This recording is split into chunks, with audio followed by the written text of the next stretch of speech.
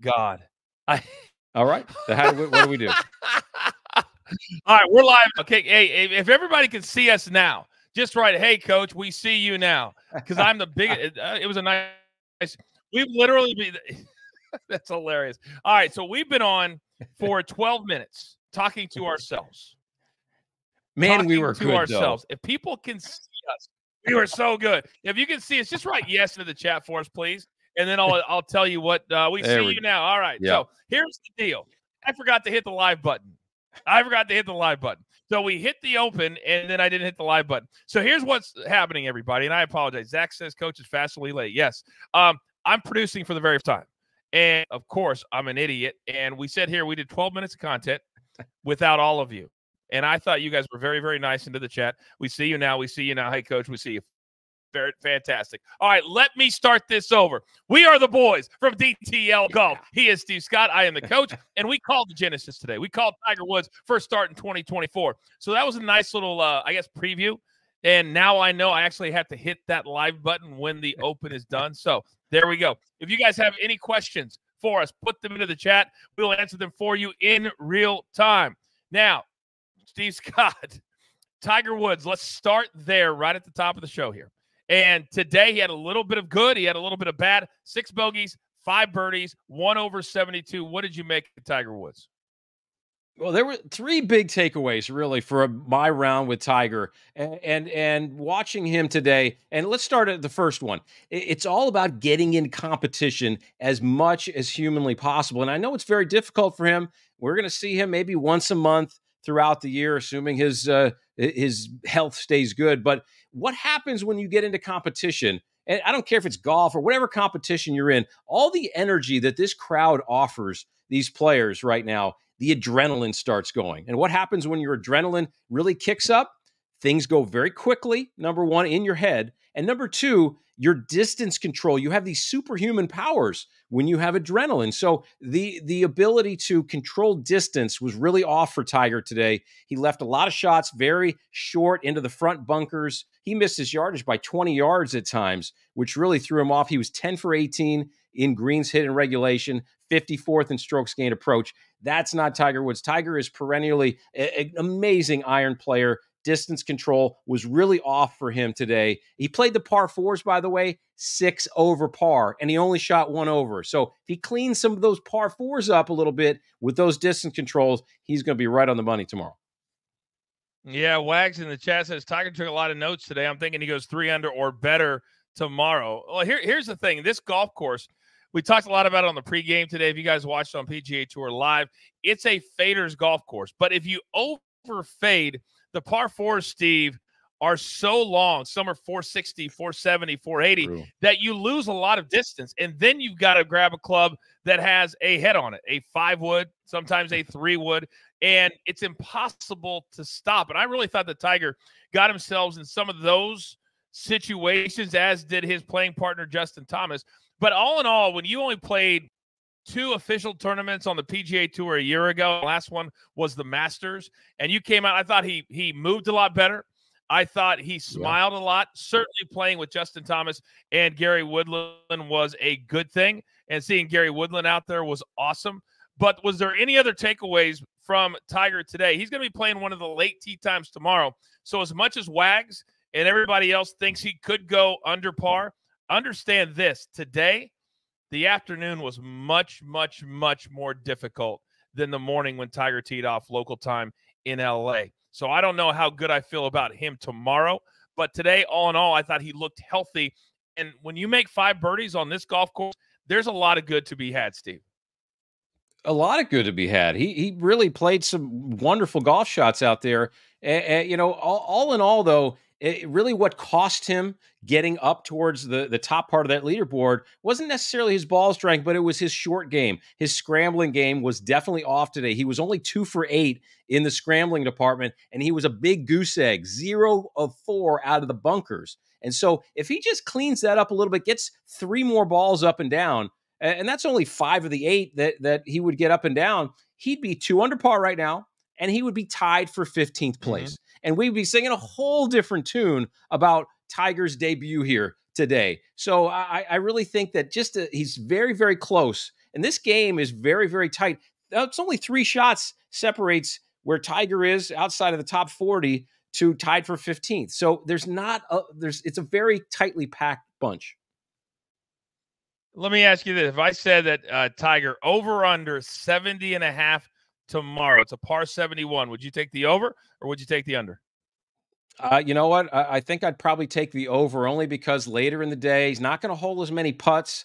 Not that he holds a ton of putts today, but I think that the greens are only going to get a little bit tougher. And he doesn't putt these greens very well. This is a place that he is always behind the 8 ball in putting. So I would say I would take the over tomorrow. Joey has a question to Steve. He says, is Tiger's rustiness mainly a feel thing that will come with more tourney experience? Yeah, Joey, great question. I think that totally look, it's one of these things when Tiger has all his injuries and his back just doesn't let him do everything that he wants to do, and his ankle getting on his feet, just that has taken a toll on him. So he cannot put in the work, at his beautiful practice facility at his Jupiter Island home. He can't do all that he used to do. And as a competitor, when you know what it took to get to the level that he played at for all of those years, and now you can't put in that work, there's something in the back of your head that says, yeah, you know what, maybe I'm not where I was, and I'll never get back there. And his body is just not letting him do things. So yeah, that touch, I think, does come back a little bit with some tournament experience, and he needs to clean that up a little bit. But it's just the work that he's not able to put in, all the stuff that you don't see before he comes out to LA. It's funny because you kind of tease next week's featured merch item at our merch store. It's going to be a shirt that says, "Do you want to do the work?" That's going to be on Monday. You're teasing it. You're quite the marketer. You're quite the marketer. All right, let's get into some guys that Tigers played with first today. We'll hit a lot of guys, a lot of questions there. Zach says T got a rough spot today up against the netting. That was kind of interesting that he banged it off the board. It went by 7 or 8 yards. And then he still had a really good look at par because he had a nice little draw in there. But he stumbled out of the blocks. And Michael Collins said on the broadcast with me, he made a good, interesting point. And I felt like an idiot because on this morning show, I picked Justin Thomas over Patrick Cantlay. I only lost that bet by 8 shots. But I remembered after I put the bet in that Cantlay has been starting strong this year, but fading on the weekend. And I had it in my head that JT was going to come out today, be fired up, ready to go. And then Michael Collins said this, and I was like, wah, wah, wah. He says every time that JT gets to tee it up with Tiger Woods, he wants so badly to play well against his mentor, his big brother, how he feels about Charlie, that he just tries too hard. And Steve, you know this, in the game of golf, if you try too hard, that's not necessarily a good thing. And so he was +3 for a lot of his round. He did get a couple back at the end, but he finished with a 1 over 72, same as Tiger. What did you make of JT's round today? Well, JT wants to beat Tiger so badly, and he knows it. It's just somebody he's looked up to for forever. So when he doesn't get out there and perform the way he wants to, I mean, he knows he's having like a little mini match out there, a head-to-head match, really, with his buddy that he plays with back at home and has given him a lot of advice over time. But yeah, I would say that that's correct. JT, he has that in him. He just has you have to have a care level kind of right in the middle. You can't care too much and try too hard. You can't do it too little either. Sometimes it's tough to find that balance. JT has not quite found that balance yet, playing with Tiger that much. Jeff says, love this. Thank you for having a show at night. We're going to be doing this a lot, not just on golf nights. We're going to be doing this a lot. Now, do not tell AB or our producers because they just wrote this. Don't tell them this. Look at Coach hosting and producing. AB's in the chat. Don't tell them what happened the first 12 minutes. Please don't tell them how this thing started. Please don't. Just say we started on time. Say, hey, Coach and Steve were great. They started on time. They're already, 19 minutes in, 21 minutes in. Now, Gary Woodland, really a feel-good story today as well. He shot the best round of the 3. And he was a sponsor's exemption. If people don't know, he had brain surgery back in September. It was a 6-hour surgery. I can't even imagine being a doctor to do that. And he just had a big old smile on his face. And I think that's the one thing, Steve, that we love about golf, whether it's Gary Woodland with a brain surgery or Will Zalatoris, who shot a 566. We love the redemption stories. We love the guys that go down, look like they're out, and they come all the way back up and tee it up again on the PGA Tour. Talk to me about Gary Woodland and one of your guys that you talked about on DTL Golf this week, Will Zalatoris. Well, Gary Woodland is that great feel-good story, right? I mean, all the things that he has talked about in his comeback. He had that lesion on his brain that was really pressing on the part of his brain, which provided a lot extra anxiety. And he thought he was going to die every day. I mean, good heavens. So, I mean, the things that he has been through and to get back to this point, Gary Woodland's one of the great guys. And Tiger gave him a sponsor exemption this week and allowed him to play in his group too. So very, very cool thing. But Gary Woodland, he's one of the great guys out there on the tour. As Will Zalatoris, he's a guy who was plus 5,000 to start. And Will was one of my long shot picks on Tuesday at 3 o'clock show. But, Will, I knew he was going to play well here. This is such a ball striking golf course is Riviera. And Will is really kind of dialed his ball striking in, shot 5 under par out there today. He's made some tweaks in his iron play and put the ball more forward in his stance, which allows him to take a little pressure off his back.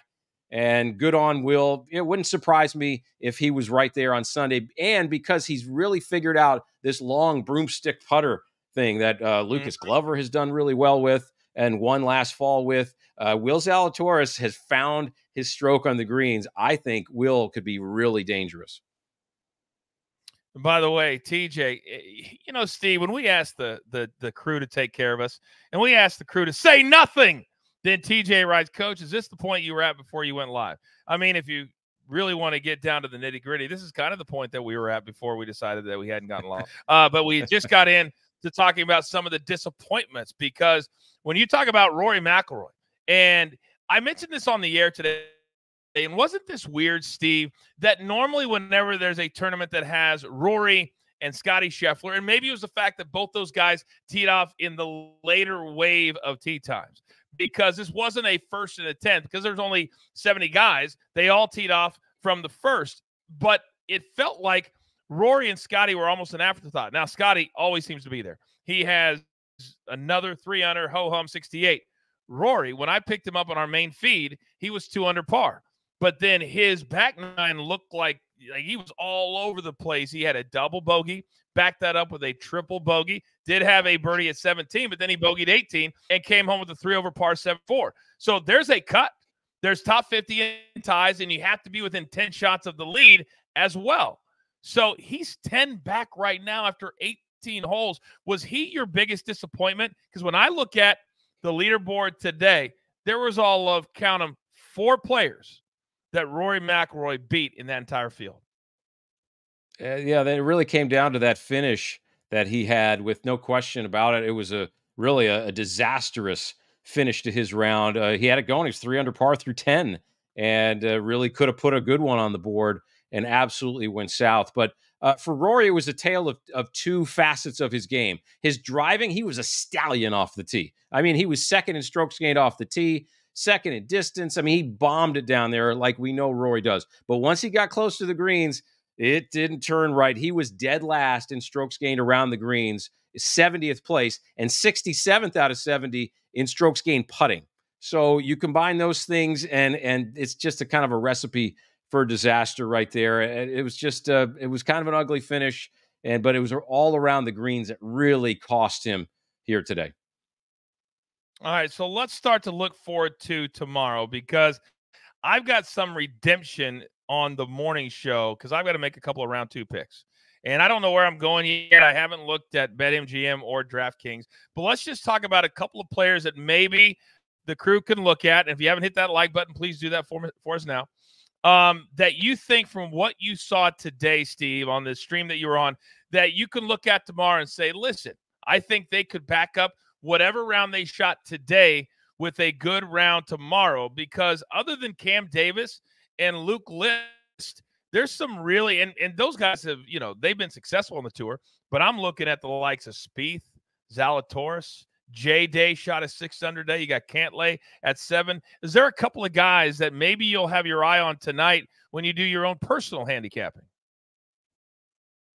Well, Jason Day definitely had a great round out there today, 6 under par. He was a top 10 here last year, was Jason Day. So, he's got all that cool but loose fitting Malbon golf apparel, but he's been pretty cool out there. Had the shades kind of hanging out of his back pocket.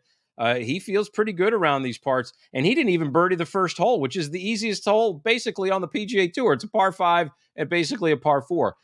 So Jason Day, definitely a guy who I think will continue to do some really good things. Another guy that just slightly down the board there, tied for 10th, Ludwig Oberg. This guy, talk about driving the ball like a stallion. Last year, in his limited 11 starts, he basically had the best driving exhibition of anybody in the history of the PGA Tour. His total driving stat was better. It's a combination of distance and accuracy. He was better than anybody ever. So Ludwig Oberg is an amazing, amazing guy. Hits the ball just dead straight, rolling the ball in. This is his first trip, though, around Riviera. So, maybe a little unfamiliar with a couple of the nuances, but Ludwig is a guy that everybody should definitely have. And he's 3 under par. I think he's going to move up that board pretty good tomorrow. Steve, that last little nugget would have been something I would have liked to have had yesterday, because I had Oberg over Spieth today as well. Another dumb pick from me, but I'm going to make it up to everybody tomorrow. Now, Zach says here, tell me what you like, if you like this one, Steve. Cantlay over JT. The way that Cantlay played today, the obvious answer is, oh, yeah, we got to take that. The one thing I've learned, Steve, and you've been out there with the best of them, you went toe-to-toe with Tiger Woods. Very few people can say that. When you go day to day, what's the hardest thing about backing up a 7 under round with another good round, especially when the guy that you're betting against has been hot? He's inside the top 15 in the FedEx Cup for this year already and shot a 1 over par 72 today. Because to me, this looks like an obvious play, but I know that it isn't. Talk to me. Well, when I look at JT, who shot 1 over, you're right. He is as hot as anybody. But he's going to be playing. He's with Tiger. He's going to be playing kind of later in the wave there, where we kind of think that is going to be a little bit more difficult of a spot. Patrick Cantlay, he's going to be in the similar spot, so he's only a few groups ahead of that JT pairing there with Woods. So but following up a great round, when you shoot 64. 7 under par, when you go out the next day and you're even par through the first 8 or 9 holes, you really feel like you're over par mentally because of what happened the day before. And sometimes that can throw off your psyche a little bit. So, I expect JT. I think it's going to be a pretty close one. Cantlay is definitely in a good spot here. I like Cantlay because he's got all the things going for him. He's got his coach that lives in LA who's going to be right there watching, guiding him a lot. Jamie Mulligan is his name. Joe LaCava is his caddy as well, who's won around here a couple times with Freddie Couples back in the 90s. So I think Patrick Cantlay is still going to keep inching ahead. JT's going to have to play a pretty good one tomorrow. And again, we know he doesn't quite do that with Tiger. I think that's going to be a tough group there for JT to really succeed in. Funny story. Years ago, because I'm really good friends with Joe LaCava. And when Tiger had those 2 years off, and people don't realize Tiger tried to get Joe LaCava to leave him years ago because he didn't think he was ever going to come back and be healthy and ever play again back in 2014, 2015. And we got matched up by a friend to go out and play a round of golf. In the first 9 holes, I didn't want to ask him anything. And so he kept asking me stories about who I worked with at ESPN, Chris Berman and all these guys. We get to the turn, and he goes, "Hey, man, I'm really sorry. But, I've been asking you all the questions. You have any question for me about Tiger, please feel free to ask anything." I literally peppered him with questions for the next 8 holes. But we get to the 15th hole, Steve, and I kid you not. I was in the left side of the fairway. I had like 115 in. I said to myself, I may never get this close to Tiger Woods ever again. So I said, hey, Joe, do you mind if you just pretend you're my caddy right now and just talk me through this shot as if I was Tiger Woods and I got to pick a club? He didn't even miss a beat. And he goes, well, Tiger, you got 115 here. Now you got a slope here. And he pulls out his yardage book, a fake one. He starts looking through it. And he goes, you want to hit it to the right side of the green. It's going to feed to the left. It'll go under the hole, and you should have 6 or 7 feet. Believe it? Let's go. Clapped his hands like that. I felt like I was on cloud freaking 9.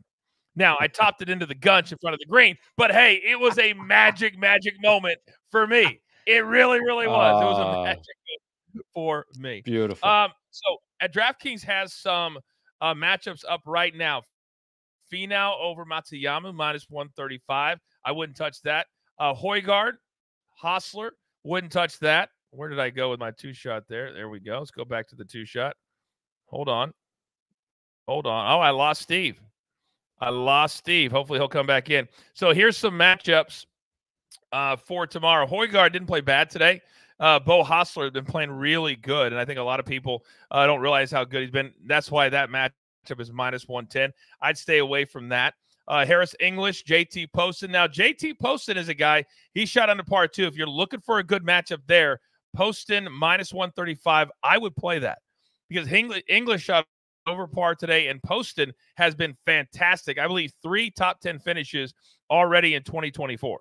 So I would play JT Poston there by a minus 135. Cameron Young against Victor Hovland. Now, Hovland at one point today got it to 4 under par. Cameron Young has, I mean, let's face it, he just hasn't been playing good golf. And it's one of those situations where if you, and Steve's trying to get back in. We'll see if he pops back in right now. Apologize for that. Let me text him real quick. I will pop you in. This is the beauty of going live, ladies and gentlemen. Get back in the link. Hey, at least we went live for about 15 or 20 minutes. He said it wasn't me. I didn't knock him out. His Chrome froze on him.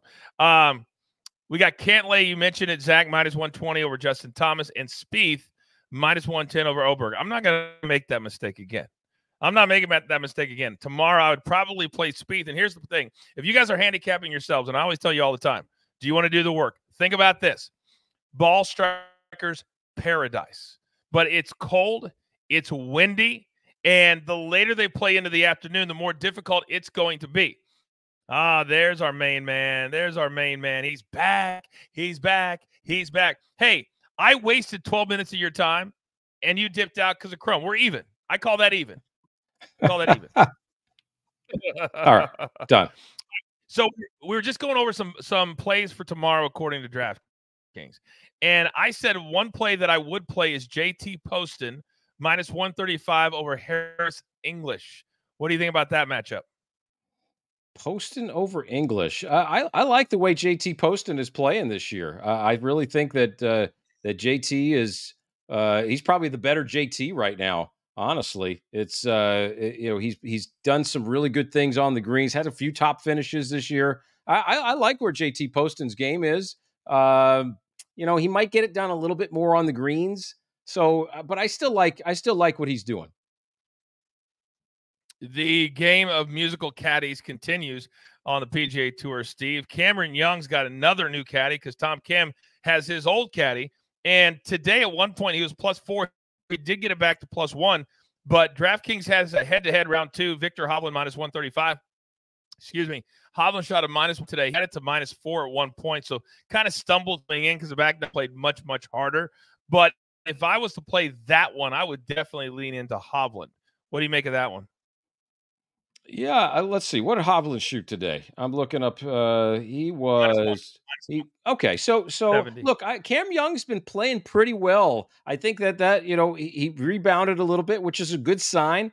Being 4 over so early was not the greatest start, but to finish the way he did on a back nine that was playing tougher statistically than the front nine, I think that's a pretty solid feeling. So he's going to have some good vibes going into tomorrow. But Hovland. I think Hovland is just overall a more dominant player. He plays that left to right game on this golf course probably better than Cam Young. Cam Young might have a little bit advantage of distance off the tee, but this course isn't crazy long like a Torrey Pine. So I think Victor Hovland would be a better pick there.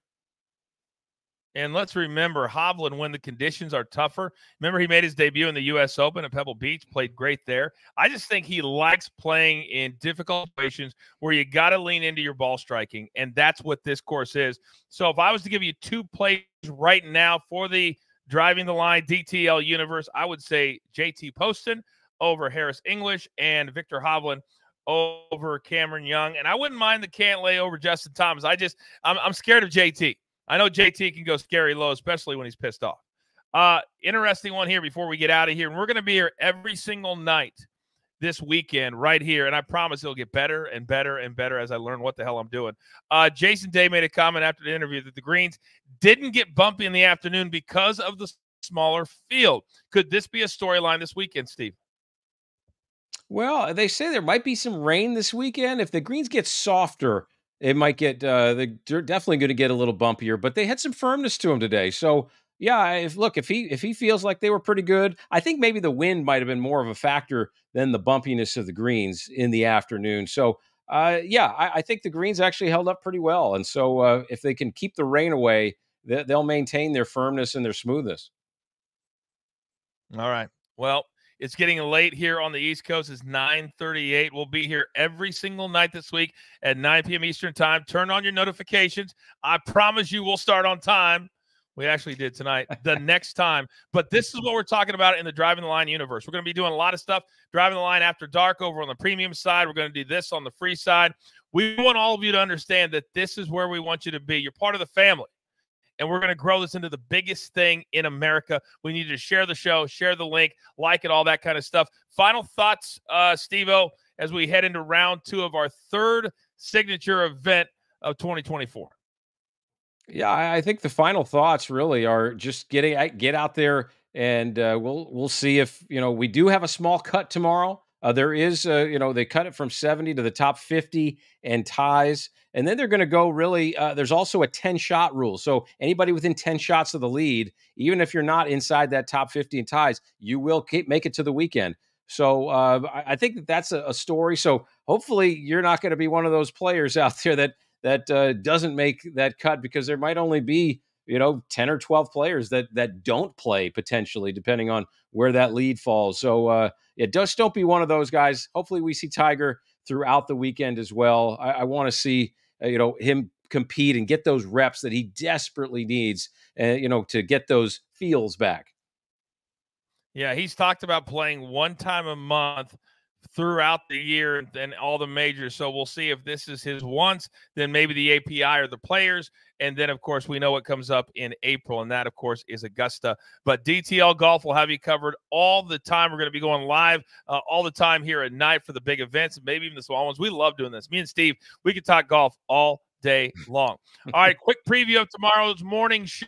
We're going to have some special bets on All-Star Weekend. We're going to talk about the three-point contest. We're going to talk about Caitlin Clark. She became the women's basketball all-time leading scorer tonight for Iowa. We'll give her some love in the morning, and also round two picks on Driving the Line at 10 a.m. That's going to do it for us. Thank you, everybody, for hanging out with us tonight.